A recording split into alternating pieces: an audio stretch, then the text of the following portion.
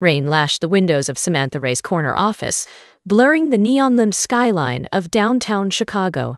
She sat hunched over her mahogany desk, the glow of her laptop screen throwing harsh shadows across her elegant features.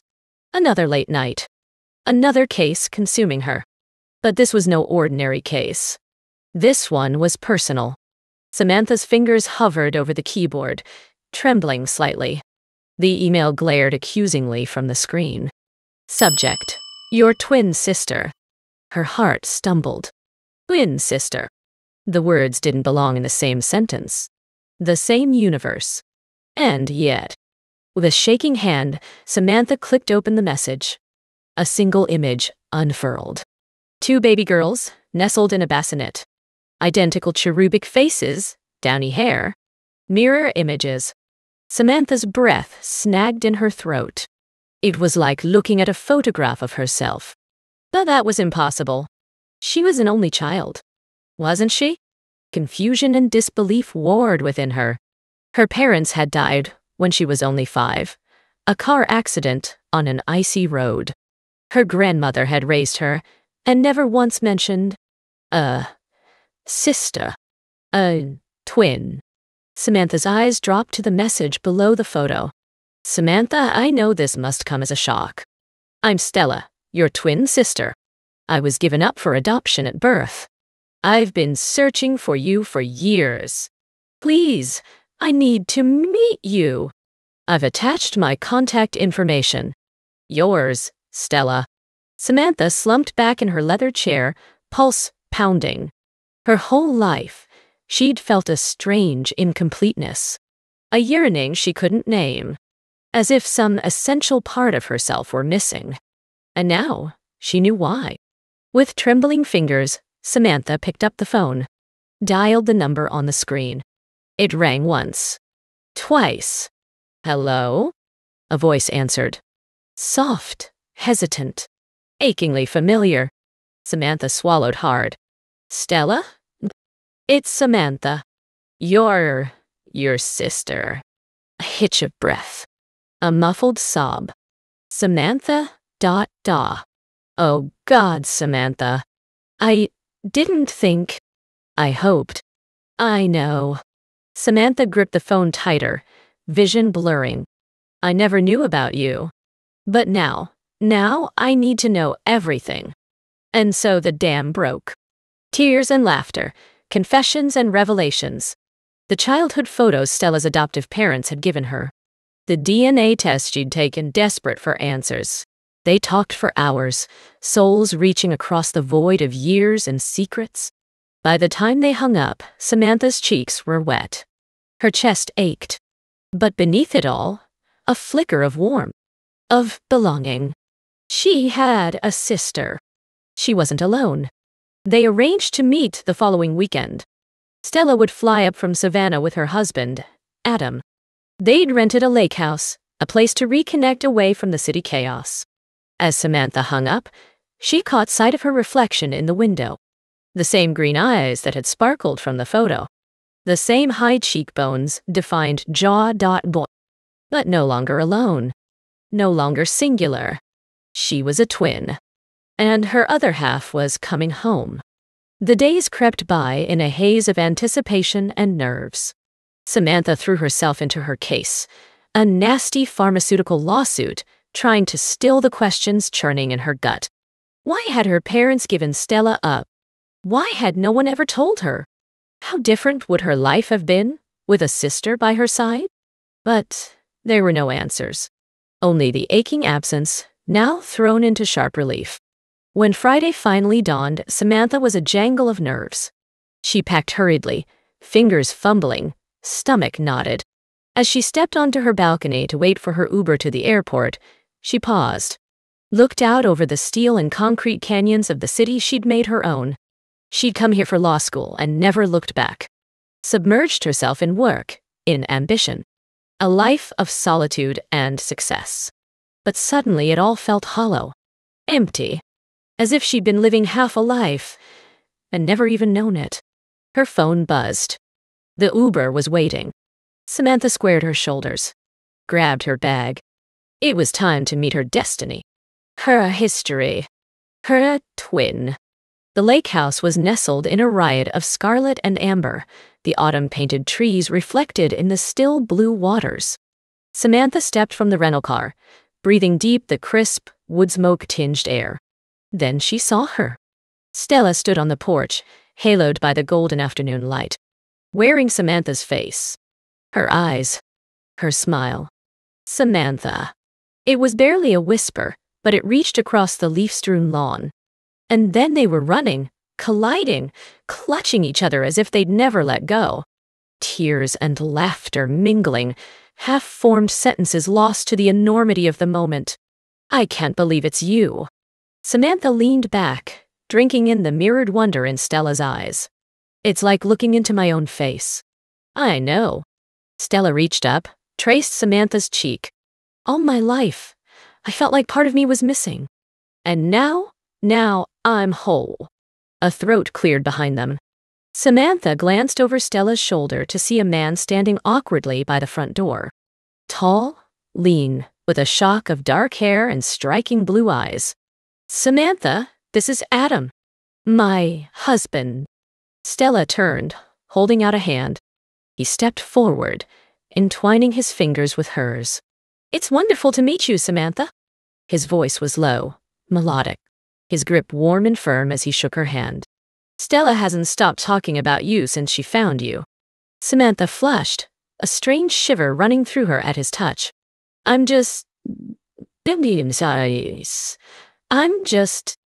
so blown away by all this. To suddenly have a sister, a brother-in-law. Well, you've got us now. Adam smiled, dimples creasing his cheeks. We're family. Family. The word settled into Samantha's chest, tentative and tender. Tears stung her eyes. She was part of a family, again. After all these years.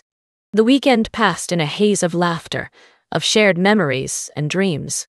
They cooked together, drank wine by the fireplace, took long walks through the blazing autumn woods. And through it all, Samantha felt a rising warmth. A sense of completeness. Stella was everything she could have hoped for in a sister. Funny, brilliant, compassionate. They finished each other's sentences, giggled over inside jokes that sprung up effortlessly. And Adam? Adam was charming, attentive. He coaxed out Samantha's stories, listened intently, made her feel seen, appreciated, understood. She tried to ignore the flutter in her stomach when he smiled at her. The electricity when their hands brushed passing the dinner rolls. He was her sister's husband. Her feelings were just a confused byproduct of this overwhelming reunion. They'd fade. Surely, they would fade. On their last night, they built a bonfire by the lake shore, marshmallows toasting on sticks, sparks spiraling into the star-dusted sky. Samantha leaned back on her elbows, watching the flames dance. Stella was curled into Adam's side, his arm draped around her shoulders. They looked so happy, so right together. Samantha's heart clenched. As if sensing her gaze, Adam glanced up, met her eyes over the fire. Something passed between them, unspoken and intense. Samantha looked away first, cheeks burning. Shame and confusion roiled in her gut. What was wrong with her? Adam was Stella's. Her sister's love. Her family. Anything else was unthinkable. Impossible. Wasn't it? As they said their goodbyes the next morning, Stella clutched Samantha close. I'm so glad we found each other, she whispered. Promise you'll come visit us in Savannah soon. Samantha nodded against her sister's shoulder, throat tight. I promise. Stella pulled back, eyes shining, pressed a kiss to Samantha's cheek. Then she was gone, tucked into Adam's side as they walked to their rental car. He glanced back once, blue eyes unreadable. Samantha hugged herself as she watched them drive away. The lake house suddenly felt too big, too quiet. Empty. She packed quickly, a heaviness settling in her chest. The weekend had been a dream, a beautiful respite from her solitary life. But now it was time to return to reality. To her job, her cases, her loneliness. As she locked the door behind her, Samantha paused, looked out over the lake, now steel gray under the overcast sky. She had a sister, a family. But why did it still feel like something was missing? 2 weeks later, Samantha was buried into positions when her cell phone buzzed. She glanced at the screen. Stella. Her heart leapt. They'd texted almost daily since the lake house, but a call in the middle of the workday was unusual. "Hey, sis," she answered, smiling. "What's up?" Silence. Then a ragged breath. "Sam Dottie. Something's happened." Samantha sat up straight, ice washing through her veins at the crack in Stella's voice. "What's wrong? Are you okay?" "It's Adam." A choked sob. He's dead, Sam. Someone killed him." The phone slipped from Samantha's numb fingers. The world tilted, grayed at the edges. Adam. Dead. And just like that, the dream shattered. The flight to Savannah passed in a blur of turbulence and tears. Samantha stared unseeing out the window, Stella's broken sobs echoing in her head. Adam was dead. Murdered. It didn't seem real. He'd been so alive, so vital, just 2 weeks ago. Laughing by the bonfire, his arm around Stella. Looking at Samantha with those piercing blue eyes. Grief and guilt churned in her stomach. Guilt for the unspoken attraction that had hummed between them. Guilt for the tiny, treacherous part of her heart that had wondered, "No, you." She clamped down on the thought. Adam was gone. Stella needed her. Everything else was meaningless in the face of that stark reality.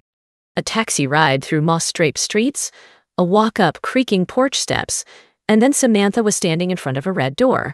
The door to Stella's life.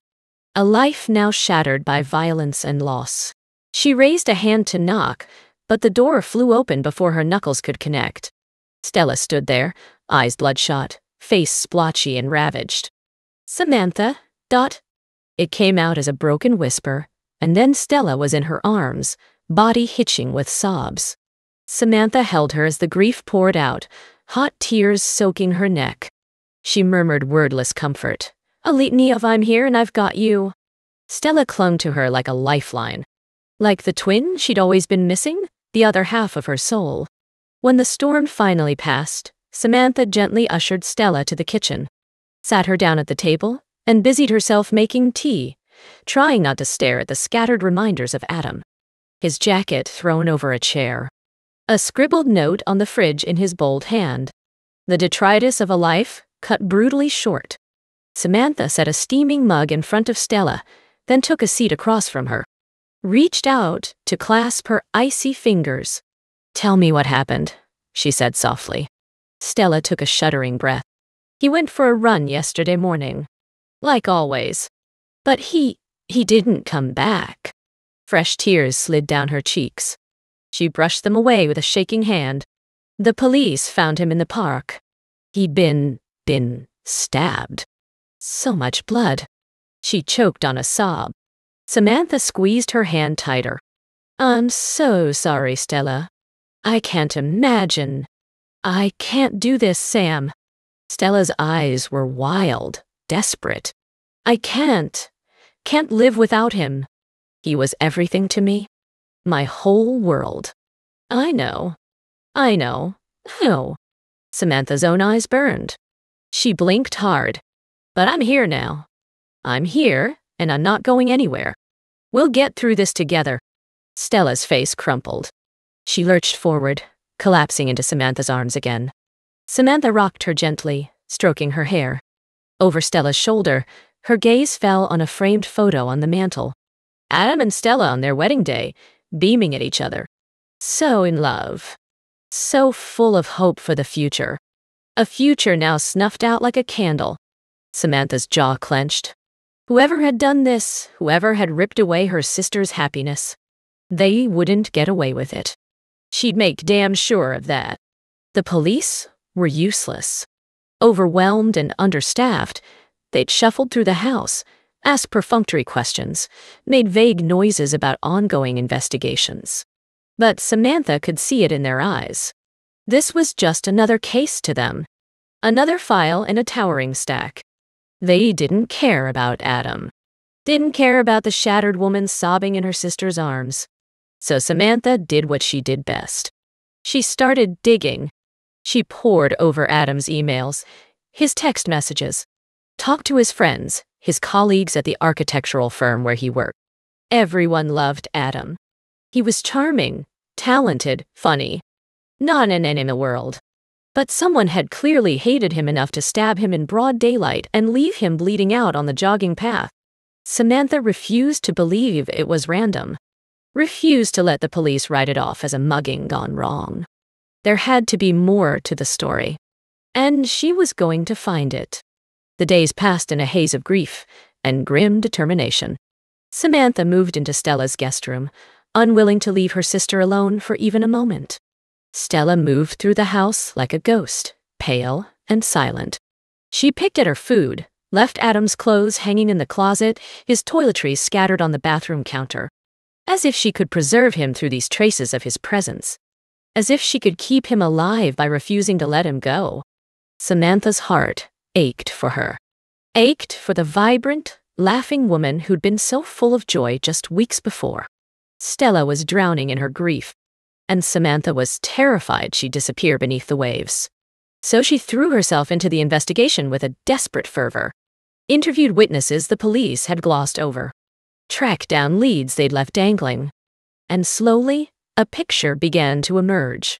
A picture of secrets and shadows. It started with a series of cryptic texts from an unknown number. Texts Adam had deleted from his phone, but which Samantha managed to recover. I do this anymore, one read. It's too dangerous. We have to stop. You knew the risks, came the reply. You're in too deep to back out now. Samantha's heart pounded as she stared at the screen. What risks? What was Adam in too deep with? She kept digging.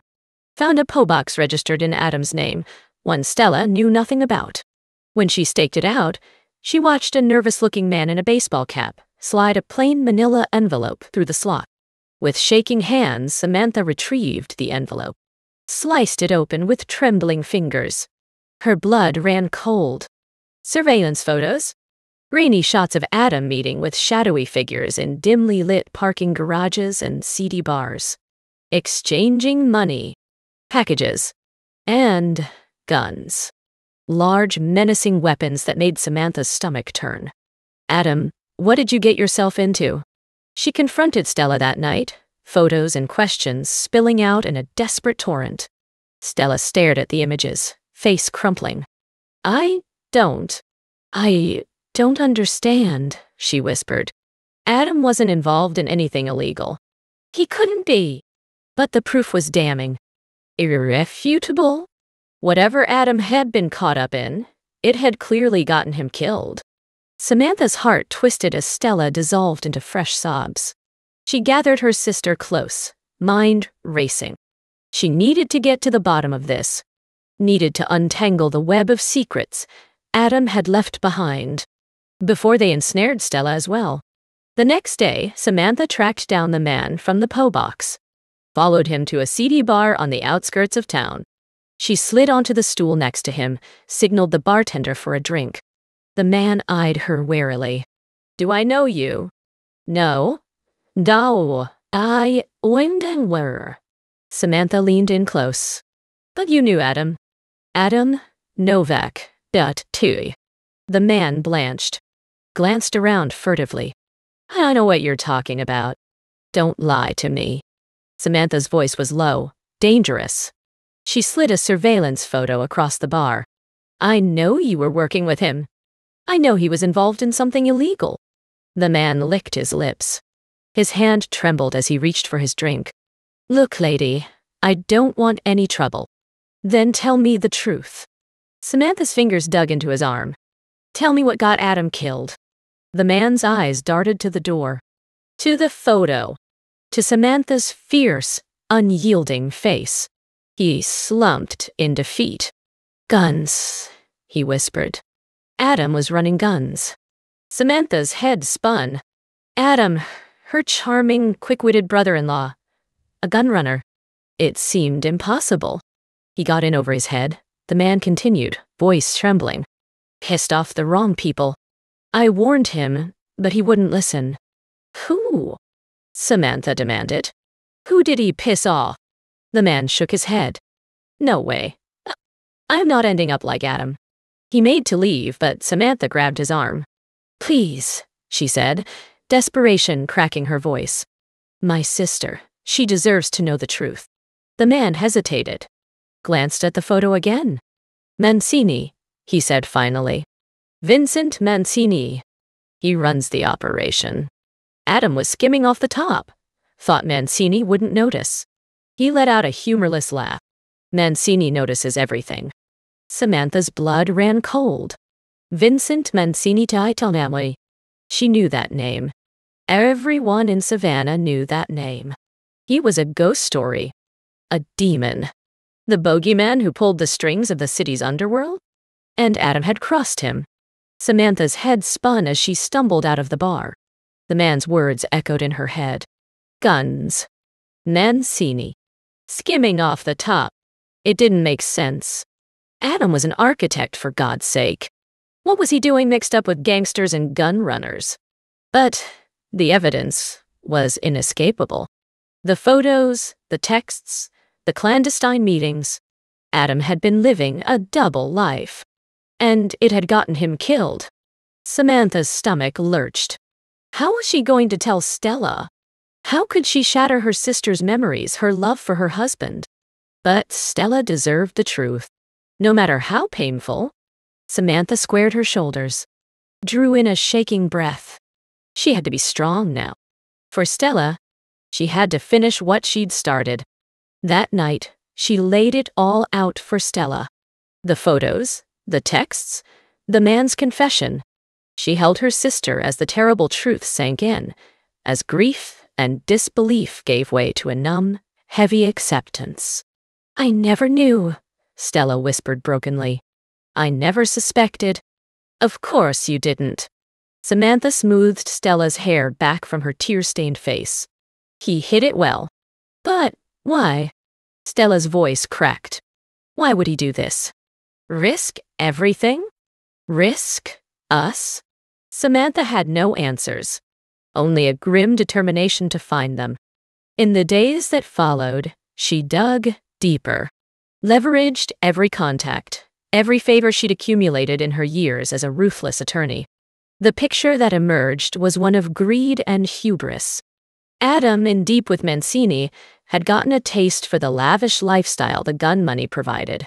Fancy cars, expensive watches, all the trappings of wealth and status. All the things he couldn't afford on an architect's salary. So he'd gotten reckless. Started siphoning cash, convinced he was too smart to get caught. He'd been wrong. Mancini's men had been tailing Adam for weeks, Samantha discovered, building a case, gathering proof of his betrayal. And when they'd had enough, they'd made him pay the ultimate price. Samantha's heart ached for Stella.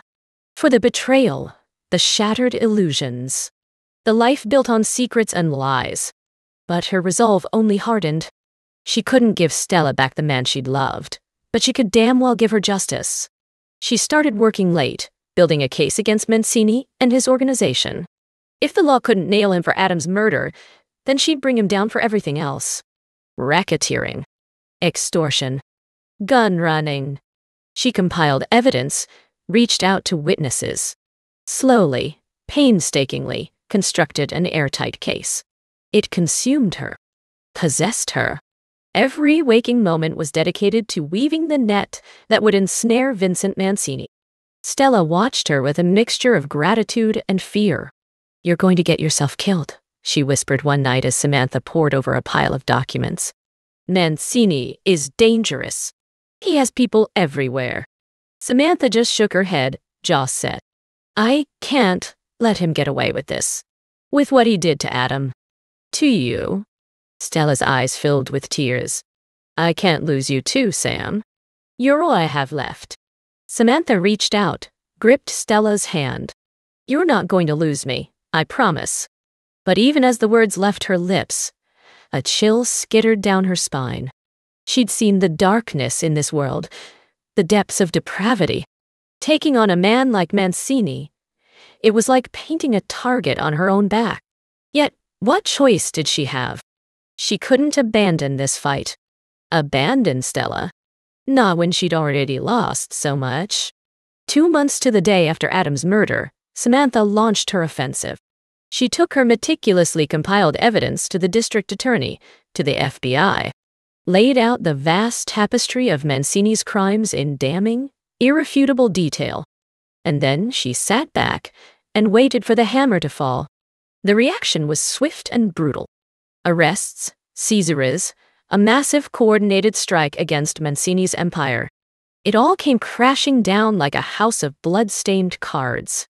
And at the center of it all, Vincent Mancini in handcuffs, face twisted with impotent rage as federal agents hauled him away.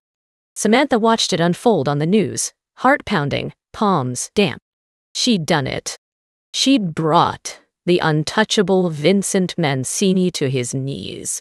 But even as triumph surged through her veins, a cold tendril of unease unfurled in her gut. Mancini would not go quietly. Would not forget the woman who'd orchestrated his downfall. He had reach, even from behind bars. Power and influence that extended far beyond the confines of a prison cell. And Samantha had just made herself his #1 enemy. She jumped at a knock on the door. Stella, pale and wide-eyed, phone clutched in a white-knuckled grip. "It's the FBI," she said hoarsely. Someone tried to break into the house last night. They think it was one of Mancini's men." Samantha's blood ran cold. It was starting already. The agent was grim-faced, mouth set in a tight line. "We're placing you both in protective custody," he said without preamble.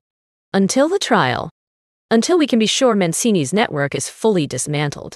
Samantha wanted to protest, to rage against the idea of hiding, of running. But one look at Stella's terrified face stopped the words in her throat.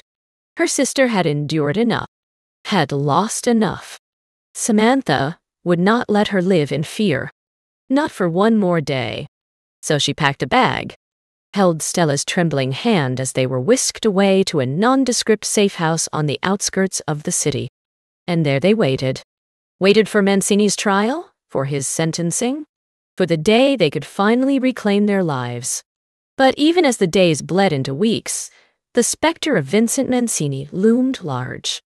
Samantha saw his leering face in every shadow, heard the echo of his threats in every creak of the floorboards. He was behind bars, but was he truly powerless? Doubt gnawed at her. Paranoia crept in, insidious and relentless. The gunrunners? The shadows from Adam's secret life. How deep did it go? Who else lurked in the darkness, waiting to strike? Samantha lay awake night after night, mind spinning, skin crawling with phantom threat. She'd freed Stella from one monster. But what if she'd only delivered them into the clutches of others? The thought chilled her to the bone. Mancini's trial couldn't come soon enough. But when it finally arrived, it brought no relief. Only a sickening sense of déjà vu. Another knock on the door. Another grim-faced agent. But this time, the news spilling from his lips was enough to bring Samantha to her knees. "Stella is missing," he said, voice heavy with urgency. "One of our agents. He was working for Mancini. He betrayed us. Took her." Samantha couldn't breathe. Couldn't think. This couldn't be happening. Not again. She'd played by the rules. Followed every protocol. She'd done everything right. And still, Mancini had outmaneuvered her. Samantha's world shattered. Stella, her sister, her twin, her other half, gone. Taken by the very evil she'd sworn to protect her from. She couldn't breathe. Couldn't think. Every cell in her body screamed in denial, in sickening, gutting horror. But beneath the shock, beneath the terror, a cold, hard core of rage ignited. Rage at Mancini, at the corrupt agent, at the cruel twist of fate that had ripped Stella from her side. Samantha clenched her fists, nails biting into her palms. Welcome the pain, the sharp clarity it brought. She would find Stella. She would save her sister. And God help anyone who stood in her way. The FBI swarmed like ants, barking orders, deploying teams. Samantha paced amidst the chaos, mind whirling. Time was against them. Every second that ticked by was another second Stella was in Mancini's clutches.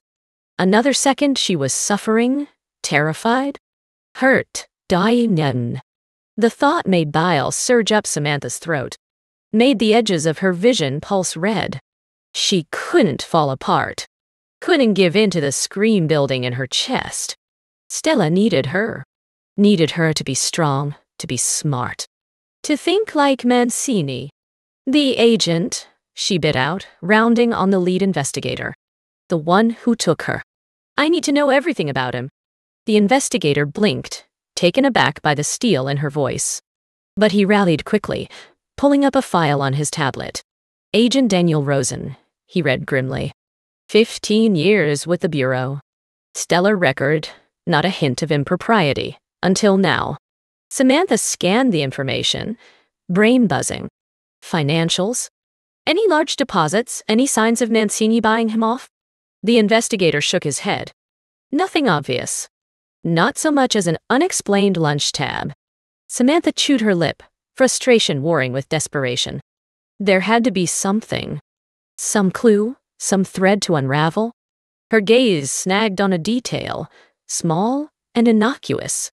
A notation buried in a list of Rosen's personal effects, seized from his desk.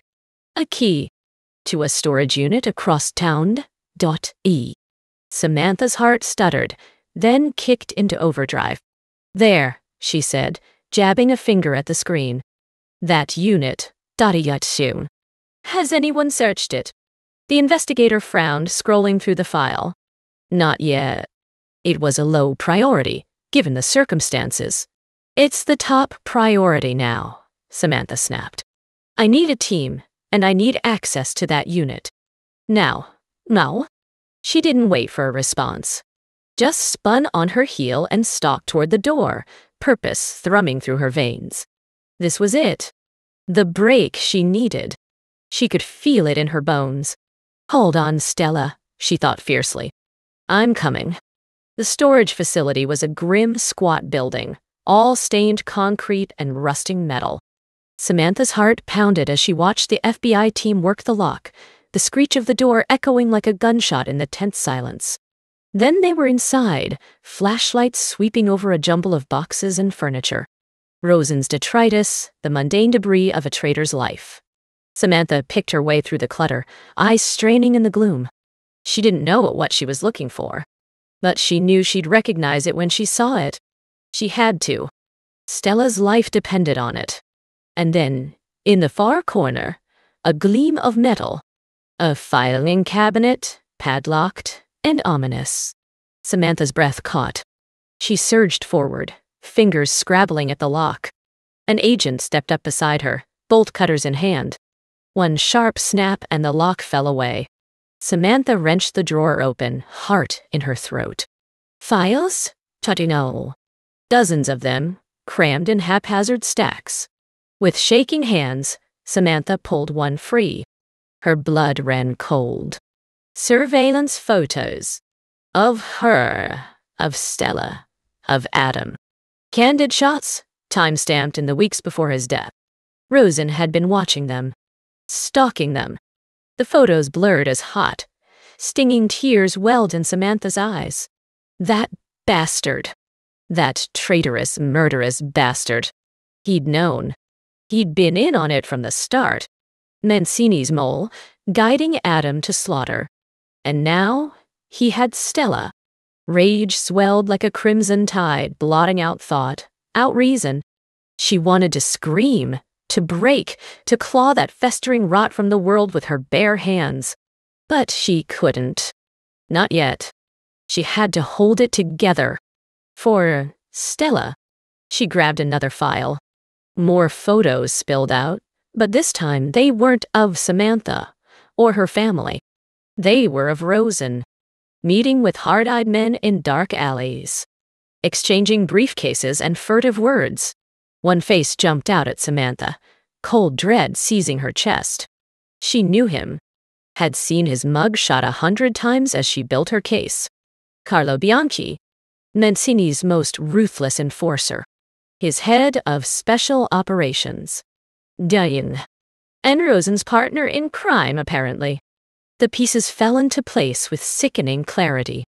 Rosen and Bianchi conspiring under the FBI's nose, orchestrating Adam's demise on Mancini's orders. And now, taking Stella to finish the job, to silence the last voice crying out for justice. Samantha's nails bit into her palms, the pain grounding her, focusing her. She had a name now, a face, a target. She just had to find him before he snuffed out her sister's life, too. The manhunt consumed the next 12 hours. Every agent, every resource the FBI could muster thrown into the fray. Samantha refused to rest, to so much as blink. She pored over files, hounded contacts, chased down every scrap of intel on Carlo Bianchi's whereabouts. He was a ghost, a rumor, a bogeyman whispered about in the darkest corners of the criminal underworld. But even ghosts left traces. And Samantha was relentless. She found it just before dawn. A scribbled address in the margins of a surveillance log. A place Bianchi had been seen coming and going from in the weeks leading up to Adam's murder. A derelict warehouse on the edge of the city. The perfect place to hide and to kill. Samantha shoved down the surge of icy terror. She couldn't think about that. Couldn't let that image take root in her mind. Stella was alive. She had to be. And Samantha would walk through hell to bring her home. The assault team assembled before Samantha could blink. Heavily armed agents in tactical gear, stern-faced and coiled with lethal intent. They tried to make Samantha stay behind. To wait while they breached the warehouse and secured the scene. But she was done waiting. Done letting others fight this battle. Stella was her sister. Her flesh. Her blood. This was Samantha's fight. Her war. And she would see it through to the bitter end. She strapped on a Kevlar vest with shaking hands. Checked the pistol an agent thrust into her grip, the weight foreign and heavy. Then she was moving, stalking through the gray pre-dawn light, the warehouse looming like a monstrous shadow ahead. Her heart pounded, blood roaring in her ears. Every step felt like a mile, an eternity. And then the gunfire erupted. Deafening, staccato cracks, muzzles flashing in the dimness. Samantha hit the ground, instinct taking over. She crawled, elbows and knees scraping concrete, bullets whining overhead. Ahead, agents surged through a shattered door. Shouts, curses, the meaty thud of fists on flesh. Samantha scrambled inside into a cavernous space reeking of oil and dust. Packing crates towered, the darkness thick and pressed close. Her eyes strained, heart slamming against her ribs. Where was Stella? Where was her sister? A scream pierced the chaos. Raw, ragged, familiar. Samantha charged toward the sound. The whole world shrank to that single, agonized wail. She rounded a stack of crates, and there she was. Stella, bound to a chair, a gag cutting into the corners of her mouth, and Rosen standing over her, gun to her head. Don't move. Rosen snarled as Samantha skidded to a halt, weapon snapping up on pure instinct. One more step, and I paint the walls with her brains. Sheer, animal panic exploded through Samantha's veins. No, not Stella. Please, God, not her sister. Stella's eyes locked on hers, wide and terrified above the gag. Tears streaked her face, her chest heaving with shallow, panicked breaths. Let her go, Samantha bit out, her voice shaking. It's over, Rosen. The FBI has this place surrounded. You've got nowhere to run. Rosen barked a laugh, high and mad. He dug the muzzle of the gun into Stella's temple, making her flinch. You think I care about getting away? All that matters is finishing the job. Ice clawed at Samantha's heart. Why? she whispered. Why, Adam? Why, my sister? What did we ever do to you? To me? Rosen's face twisted with ugly mirth. Nothing. You were just in the way. Mancini gave the order, and I followed it. Nausea churned in Samantha's gut. All this suffering, this destruction, on the whim of a madman. But your FBI, she snarled, desperately stalling for time. Where were the other agents? Why hadn't they found them yet? You're supposed to stop men like Mancini, not do their dirty work. And pass up all that money? Rosen sneered. Pass up the chance to have a man like Mancini owe me a favor? I don't think so. He cocked the hammer of the gun. Stella let out a muffled sob, her entire body shaking. I was never one of the good guys, Ms. Ray. And now, I'm going to finish this. Tie up every last loose end. Samantha's finger tightened on the trigger.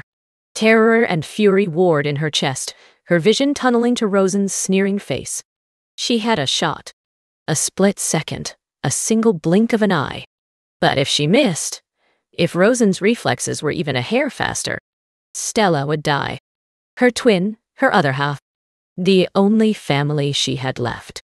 Rosen's eyes glittered with malice. Say goodbye to your sister, Samantha. Stella squeezed her eyes shut, a single tear tracing down her cheek.